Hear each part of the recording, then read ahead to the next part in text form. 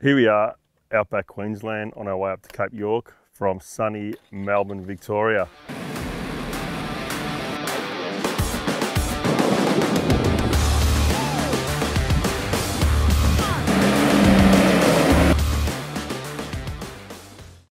So we took off on the 1st of July, had a bit of a 2-week road trip through Griffith, Cobar, across to Longreach, Winton, and then up to Noosa, which we spent a couple of days to enjoy the sunshine before we hit this lovely red dirt.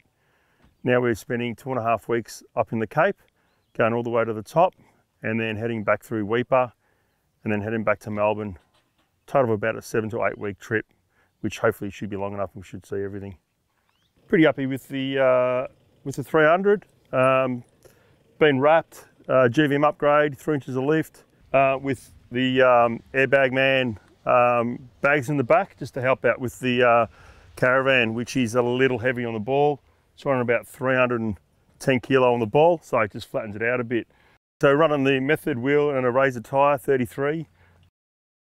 We're running the off-road animal bar with carbon winch. It's all been colour coded. Running the new Nava 9-inch spotlights on the front of it, with a small little light bar in there just to help with a bit of light at night. We're running the GME UHF. As everyone knows, the 300 is mostly aluminium, so the bonnets on these really wobble around, especially in the sunlight, so we've gone with a matte finish, which you probably can't see after being in the red dirt. We've got the Safari snorkel, just put a uni filter on there just to help out with some of the dust. Seems to be working on day one. So on the roof, I'm not running any kind of platform. I didn't really want to do that, so we're running just a Rhino rack just to support the Max Tracks, which have to be colour coded. In the rear end, we've built a custom setup here. Sliding storage with tables, cooktop and all the cutlery are over there. Running a 60 litre fridge. It's only really for doing small weekenders, because we've obviously got the hybrid caravan behind it, which brings us on to the Stone Stomper, which has been a lifesaver so far. We haven't broken any back windows, which is a common issue with towing a caravan and any 200 or 300 or wagon in general.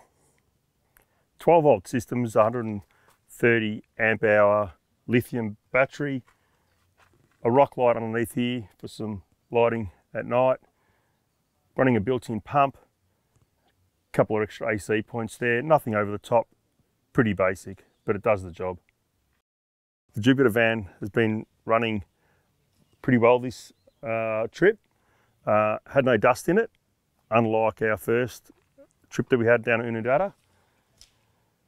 Comes with everything, comes with 270 lithium, solar, hot and cold water, outdoor cooking, as you can see outside, which is probably the main reason why I chose this style of van, being outside, and that's what you want to do when you're out here in the great outdoors of Australia.